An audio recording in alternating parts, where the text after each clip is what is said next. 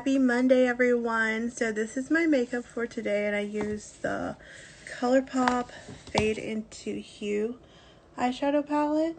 Really beautiful. I used a lot of the pinks in it, and for my bottom eyeshadow and liner, I used the ColourPop cream gel liner in the shade Piggy Bank with some of the purple eyeshadow from Fade into Hue. So I really like how it turned out. And for my lips today, I have on the Maybelline Superstay Matte Ink in the shade 15 Lover.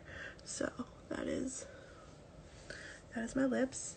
And for my face makeup today, I have on the L'Oreal Paris Skin Paradise Water Infused Tinted Moisturizer. So that is all I have on my face today. I just spot concealed in areas where I needed it and underneath my eyes, and yeah, this is really nice. I love how the packaging has these water droplets on it, and you can feel them, so they're raised.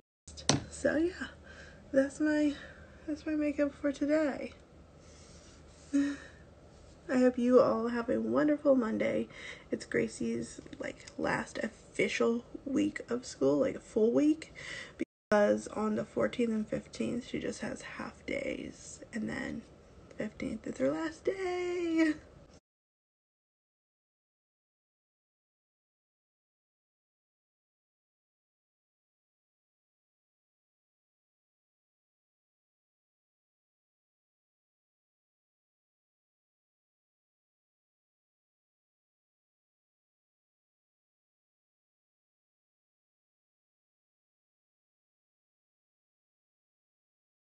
Adorable is this tank top that I got from Walmart. It's so cute. I absolutely love it. And then on the back it says Mickey Mouse. It's so cute. Here is my watch. I love this watch. It has all these butterflies all over it. It's so pretty. I love this watch so much. It is such a nice watch.